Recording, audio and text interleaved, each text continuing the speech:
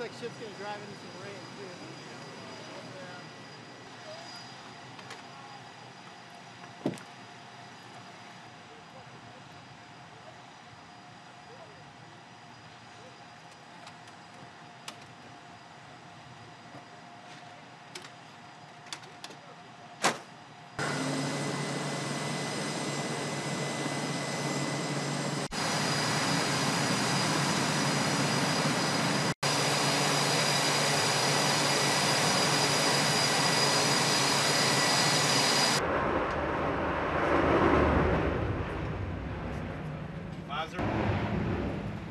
503 airborne.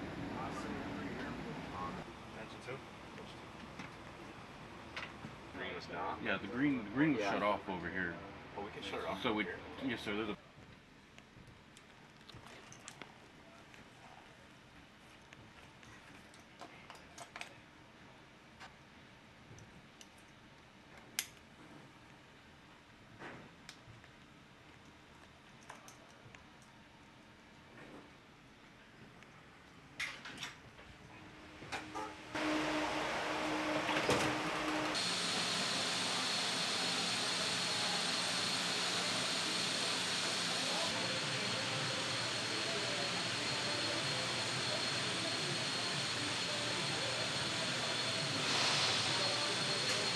In fact, we have to do some picture, but I am also interested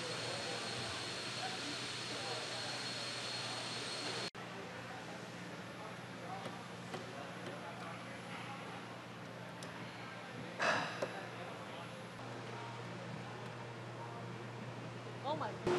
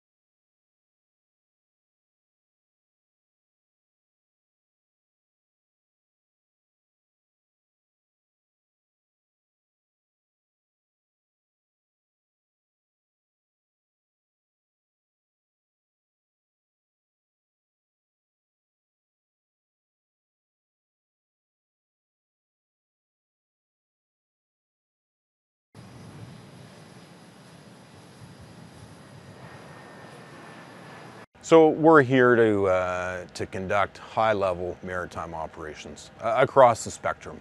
We're here to showcase the Gerald R Ford, conduct flight operations, and then integrate allies and partners, allies from Germany, France, Denmark, Spain, Canada, and the Netherlands, and work together so that we continue to refine procedures, refine our communications, and just demonstrate that security and that peaceful operations within the Atlantic Ocean. So the Ford benefits from operating with our allies in many ways. First of all, our ship is a command and control node. We're a flagship, so I host multiple staffs on the ship already, and then hosting liaison officers is something that navies need to do, that the United States Navy needs to do when we deploy into a theater of war or peace. We need to be able to coordinate, collaborate, integrate with our allies. So that's one thing, just talking among each other, collaborating, having a battle rhythm, having the meetings that we have each day on a network that we all can use. That's really important.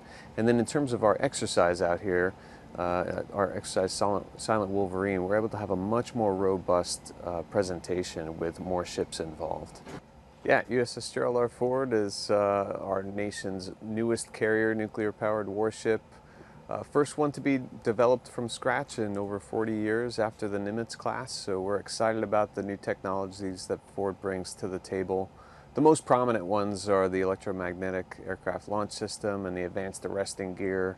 We can shoot aircraft at a wider range in terms of weights of aircraft. So as aircraft evolve in the coming years, and we anticipate using more unmanned vehicles, those might be lighter than the large fighters and strike fighters that we're shooting right now. And we anticipate less stress on those aircraft, so less lifetime cost on the aircraft too. So a whole host of benefits